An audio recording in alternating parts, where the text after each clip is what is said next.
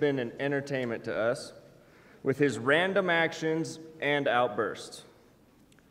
Taylor has always been independent, even when he was little. I'm sure at times he thought that he was the older brother. And although you couldn't even keep clothes on him for the longest time, he has become an honest, loyal, hardworking young man. Taylor has always been determined to do things his own way. From his leadership skills in the FFA to his hard work and dedication he puts into everything he does, he always shows confidence and positivity, and that's what makes Taylor Taylor. He has such a strong passion for the FFA, and that passion has made him into the funny, happy-go-lucky, independent, caring young man that he is today. Oh, there's so much to say about Taylor, as you guys already know. He was one of my first friends when I moved to this state. I have very many memories of us going to the ag barn, feeding animals, bothering Mama Kelly, and driving around Buffalo, because what else do you do in that town? Yeah. But without a doubt, Taylor is a natural-born leader. He's selfless and will do anything for anyone. Now, at times he can be really stubborn, but you just got to set him in his place. FFA is one of Taylor's biggest passions, and I know that serving you guys and the state is to fulfill one of his biggest dreams. We're so proud of you, Taylor, so I'm pleased to announce, or introduce, The man. The myth. the legend, your State Sentinel, Taylor West.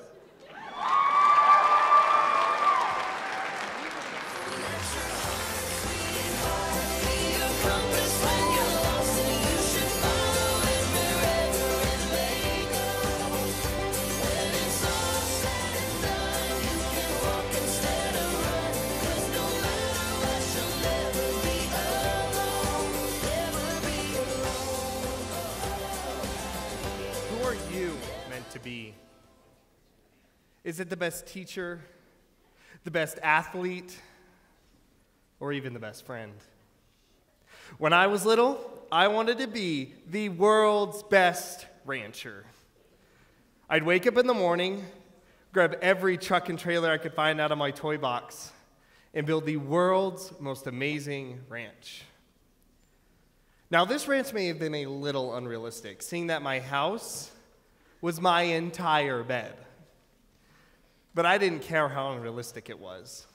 And I definitely didn't care when my brothers told me that I couldn't play anymore if I didn't stop picking up my truck and trailer instead of driving it on the roads he claimed he worked so hard to build. Or I couldn't have a private helicopter because it didn't match the rest of the toys. I didn't care what my brother's opinions were of my perfect ranch. All that mattered to me was that I believed it was the best in the world. When I wasn't with my trucks and trailers, I was with my cousin.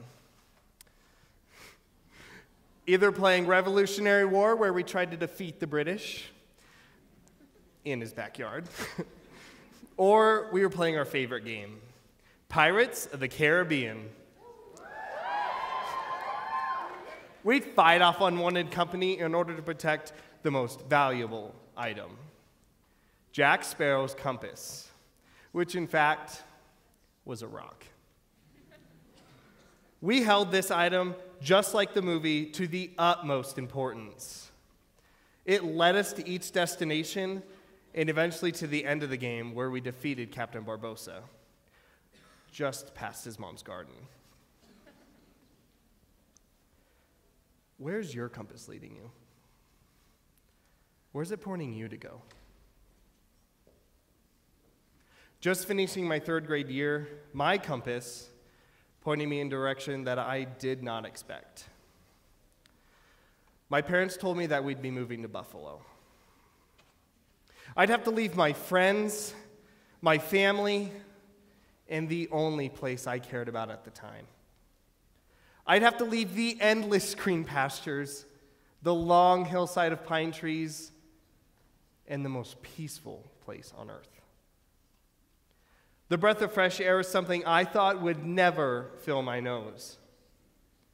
My dream slowly shattered of being who I wanted to be because I was being taken away from a place that meant so much. But I was wrong to think that just because I lived somewhere else, that my passions weren't a part of who I was. Through my middle school years, I realized that being a rancher wasn't necessarily something I wanted to do, but I still loved agriculture, and I still had a passion for it. It doesn't matter where you're from, and it doesn't matter where you're at right now. You are who you are, and that is special. No one can change who you are. I grew up with an alcoholic father who was never around to be a real dad. I thought that I would be a failure because I didn't have the dad everyone else did. I didn't have the dad that would take me hunting or fishing or do the things fathers and sons usually did.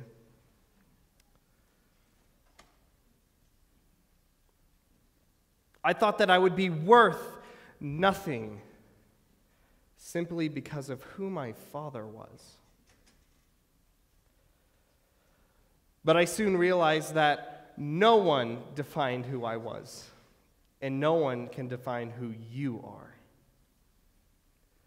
My dad did not decide who I was going to be. I started using my dad's example to push myself to be better and to push myself to be the greatest I could be. I stopped fighting where my compass was telling me to go and started listening to where it was pointing me. Don't let those negative people change who you are. And don't let those people define who you are going to be. Once I accepted me for me, I realized who my true friends were. Instead of having a lot of fake friends who always had me asking, who is always going to be there when I need them? Who is someone that I can be honest with? I had a few best friends. My best friend Blake is one of those friends. I know Blake will always be there for me when I need him. And I will always be there for him when he needs me. Who are those people in your lives? Who are those people that you can go talk to about anything, that you can be honest with and be yourself around? Keep those people close to you, because they play a vital role in where your compass is leading you. Never change who you are to please somebody else. The minute you change who you are to please others is the minute you sacrifice your happiness. No one can change who you are. You are perfect. You are amazing. And no matter where you are, Wyoming FFA, follow your compass.